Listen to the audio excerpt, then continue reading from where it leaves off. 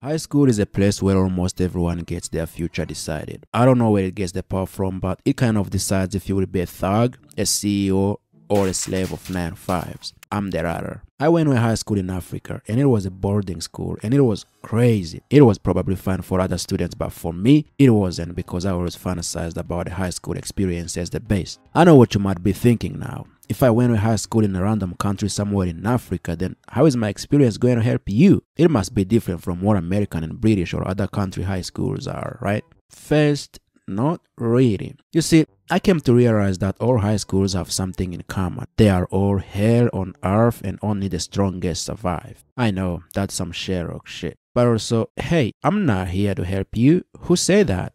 To many people, high school is a frightening experience. Everyone is afraid of something in high school. For some, it's the fear of failing the sucking SATs. For others, it's the fear of bullies, or not being able to find a date on the prom day, or not being able to keep their popularity. And if you are in California, it's the fear of forgetting your bulletproof at home one day.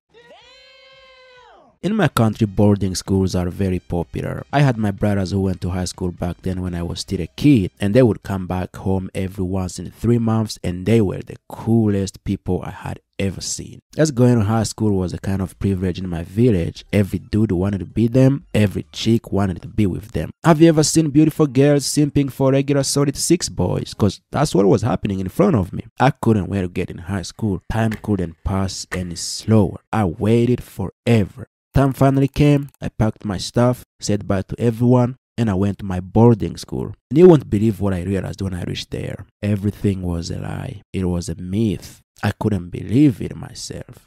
You see, it doesn't matter if it's in the States, England, or on Mars. High school is boring. And they will pretend to be teaching you important life skills that you probably will never have to use in your future life. And they know it, they just don't care, as long as they get paid. But as a high school kid, you know better than losing your time focusing on that bullshit. Because if you are not a nerd, chances are you are going to fail anyway. And you can just hope that your parents are understanding enough to blame it on the teachers. In all seriousness, classes in high school are long. Like, how can I have classes from 8 in the morning until 5 in the evening with just 10 minutes between each 2 hours of class and only 1 hour of lunch break? And then you want me to stay quiet and focus? Focus! Man, I didn't sign up for this. I'm not here to suffer. And you are not my mom, so you can't tell me what to do. As a matter of fact, I'm gonna watch TikTok. No, I'm not even gonna watch TikTok. I'm gonna film it here in the class. That's what I always wanted to tell my teachers, but you know, I was a big of pussy to do that. I was good at dodging questions though, which for some reasons made the fellow students think that I was smart, because I could answer a question without answering the question. For instance, the teacher would be like, "Tell him, boy, explain what is prime numbers." Before we establish the meaning of prime numbers, I want to remind you that numbers are not just arbitrary symbols we use for counting, but they represent something fundamental about the structure of reality itself. In other words, numbers are not just things we made up, they are woven into the fabric of the universe. And prime numbers are incredibly fascinating topic that reveals some of the hidden structures and patterns of the universe. So to understand what prime numbers are, we must first understand what they are not. And the teacher would be like, "Shut up and sit down, Jordan Peterson." And the students will be like, "Wow, he's clever." Don't get me started with the homeworks. Come on, man. I don't know what gave the impression to the teachers, but what makes them think that anyone would enjoy staying up at night doing more work after the exhausting classes we had during the day? I wasn't even focusing when you were there, and you think I'm going to sit and focus on the homework? When would anyone get time to play video games, or practice his any PC skills, or do TikTok? I swear I'm gonna write a petition to the Chinese government that homework is keeping us from making TikTok.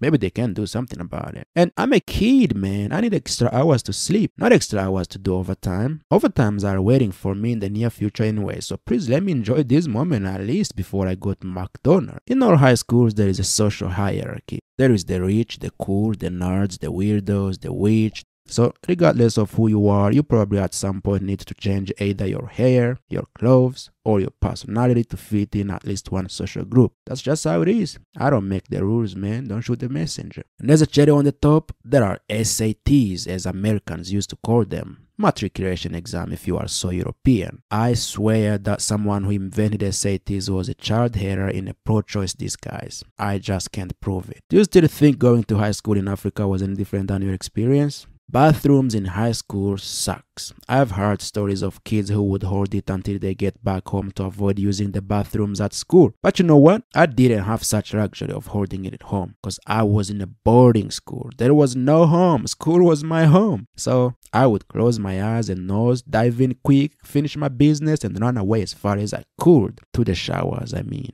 And the girls? Well, I don't know, man. I was in a boys only school, so go figure. Besides, I became a nerd, which you probably can't tell by the fact that I'm making YouTube videos. So I wasn't cool, which means no girls simped for me when I got back to my village even. I was busy reading the R.L. Stein Goosebumps novels or American history. And I hate to break it to you, but girls are not impressed by that type of shit. In conclusion, high school was, well, you tell me. How was it?